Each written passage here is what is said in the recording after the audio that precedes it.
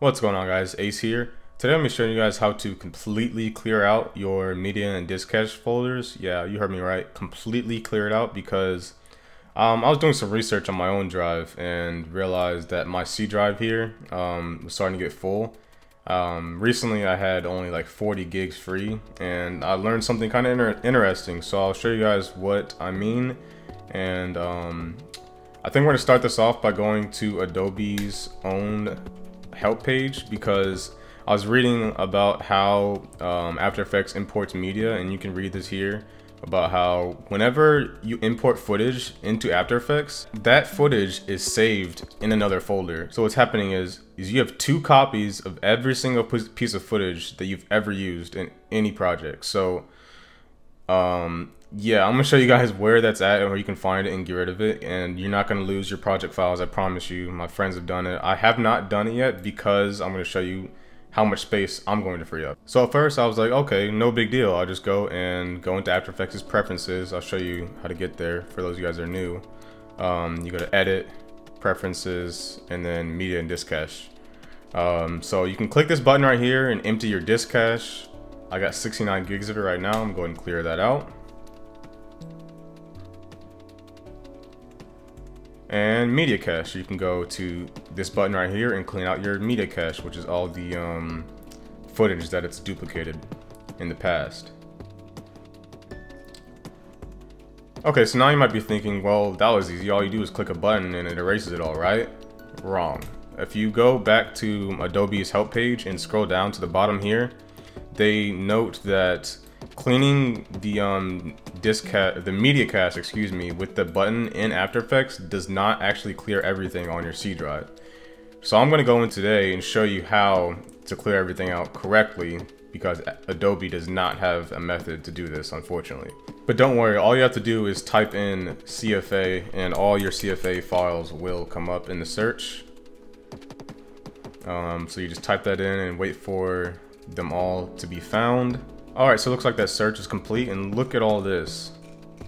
All of these are clips that I've used in the past, and they've been sitting on my drive. Look at the date, November 2017. Every single piece of footage I've ever used with Adobe CC 17 has been saved in this area. So all you have to do is, I'm gonna scroll down to the bottom. I'm gonna start here and then scroll all the way to the top.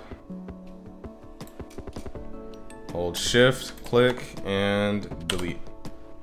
Do you want to permanently delete? Yes. Okay.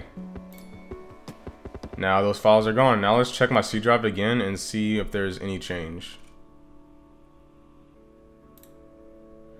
Alright, we just freed up 100 gigs on my drive that easily. Okay, so the next file type is called PEK, so do the same thing, PEK, and wait for those to be found. Okay, so now all those files are found. I'm going to do the same thing. I'm going to go to the top, select that one, scroll all the way down. Yep, and get rid of all these. Shift, click, delete.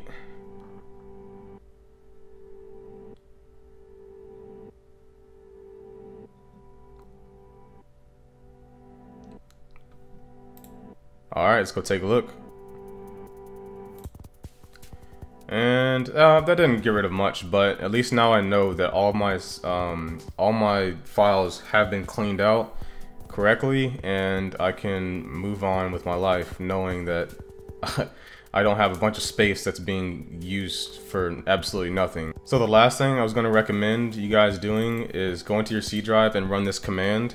Type in SIZE for size, and then colon, and then click this right here that says gigantic, and it'll search for all files that are larger than 128 megs. And you can look at your drive and see everything that's big and stuff that you're not using anymore that you can delete. So I'm not gonna do this on screen. That'll take me forever to go through it all, but you guys can do that, and hopefully you don't have to waste your money buying new drives over and over thinking that you're running out of space when it's just files that you aren't using anymore. So the last thing I was going to show you was this command that a user found well, not found, he created. I'll put the link down in the description to this, but basically you can set up a startup command that will restrict After Effects from saving any more than 100 files. So like all those CFA files that we saw, it won't save more than 100 of those. It'll just start deleting them automatically. So that's pretty much all I have for this little tip, I guess you would say. Hopefully it saves you guys time and money. So let me know how much space you guys are able to free up too, because I'm really interested to hear that. But other than that, leave a like down below, subscribe if you really enjoyed, and I'll see you guys next time.